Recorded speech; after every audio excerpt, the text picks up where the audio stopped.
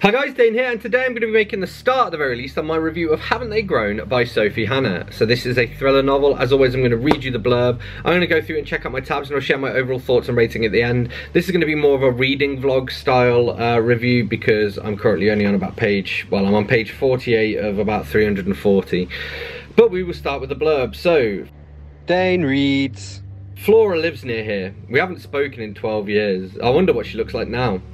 All Beth has to do is drive her son to his football match, watch him play and then drive home. But the knowledge that her former best friend lives nearby is all-consuming. She can't resist. She parks opposite the house and is still there when Flora and her children return home, except something's not right. 12 years ago, Thomas and Emily were 5 and 3 years old. Today, they look exactly the same. They haven't changed at all. How is this possible? Beth knows it isn't, yet she also knows what she saw and that it was real, and having seen it, how could she forget?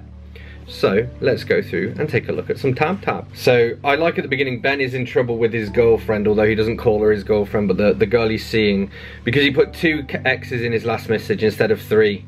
And his mum says, did you do it deliberately? And he says, no, I didn't even know I'd done it, didn't think about it. And Zan, his sister, says, life is drama, little brother.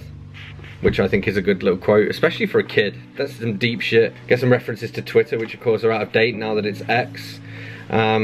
And I want to read you this little paragraph. For nearly a year he called Dominic Rom-Com Dom after we all went to see a movie about a boy that Dom liked as much as Flora and I did, despite being a man.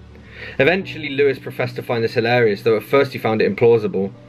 On the way home from the cinema he hounded Dom relentlessly. Really? You liked it? I mean, like, you actually thought it was good? I like About a Boy. The book was better though, but I don't know if I would call it a rom-com. It's more just like a...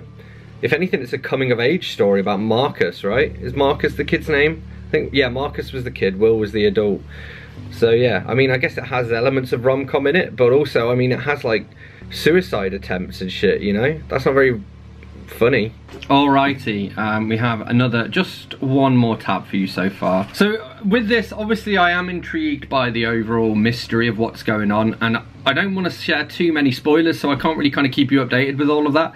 But what I think Hannah does pretty well is kind of captures the little human interactions, and the characterization is quite nice. So for example here, Xana picks up the remote control, turns on the TV and immediately mutes it. She and Ben always do this. I've no idea why.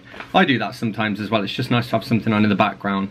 So this is a very, I don't know, manipulative behaviour, I guess. Beth is talking to her partner and he says, what if I say I promise never again to enter a stranger's car or touch their property without permission? Then I'll be very happy, he exhales slowly. Right, good. I haven't actually said it, I only asked what if. And we get this great little bit to and fro with her daughter. Mum, you should be careful. At this rate, Ben's gonna have to get some of his baddest roadman mates to back you on ends. Back me on what? Ugh, you're so old. Never mind. And Xana, the kid who said about backing roadman on ends. We get, why, shit. Xana presses all of her fingers against her forehead, then spreads them out. I'm trying not to frown so that I don't get too wrinkly when I'm older. Anti-aging moisturiser can only do so much. I've got to train myself to be surprised without scrunching up my face. Kid's like 15. And Beth has a bath and we get, I stand up, grab a towel and wrap it around me. I was planning to wash my hair, but the plan had a built-in loophole that I knew I wouldn't bother in the end. I hate washing my hair. It's the annoying chore that looms in the shadows at the end of every nice long bath, potentially ruining it. I don't like washing my hair either. I don't mind washing it, it's that I don't like my hair being wet. So, you know, when it's drying, it's not fun. We get this bit that's... it almost reminds me of Airplane here. It would explain Peterborough too. What's that?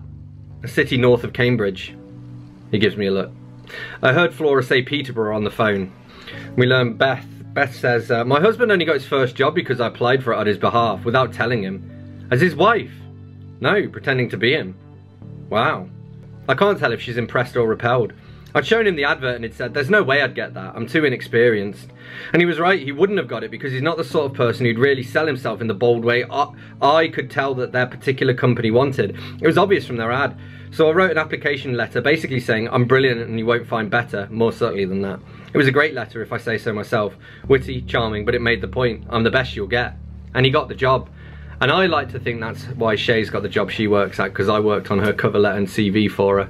Although I did at least have permission. And we get Beth was invited to go and speak at the school. It was part of a series of lectures she was organising at Bankside Park, designed to inspire the older girls to become the next generation of female entrepreneurs, rather than just the proud owners of cleavages rated peng and flames on Instagram by the upper school's male population. I like it when Sophie Hannah uses slang. She's probably better at it than I am, to be honest. Dom says he can do an impression of Chandler from Friends. I imagine it's something along the lines of, "Could I be any more surprised?" And we learned that when Beth's been obsessing about who Chimpy is, and it was because she heard them say, "Hey Chimpy," and then a few seconds later, Peterborough. But she didn't. What she said was HMP Peterborough, which is a prison.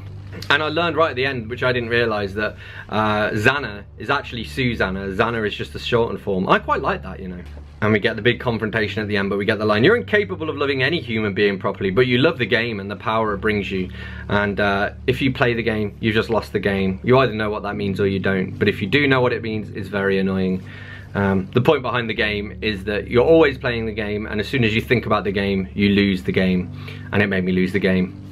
So, Haven't They Grown by Sophie Hannah. I would probably give this, I'll give it a weak 4 out of 5. I think in my wrap up I might have given it a strong 3.5 out of 5. It's somewhere around there, you know. It's a pretty damn good thriller. I'm not the biggest on thrillers, but the premise of this really gripped me and kept me reading, you know. I kept enjoying it throughout. It's one of the, probably the best Sophie Hannah book that I've read. Yeah, just good stuff. I would recommend checking it out if you've liked what I've talked about. And hopefully, well, I haven't given away too many of the spoilers. I still haven't explained why the children hadn't aged a day as well. So yes, there we have it. That's what I made of Haven't They Grown by Sophie Hannah. As always, don't forget to let me know in the comments what you thought of this book if you read it. Hit that like button if you've enjoyed this video. Hit that subscribe button for more, and I will see you soon for another bookish video. Thanks a lot. Bye bye.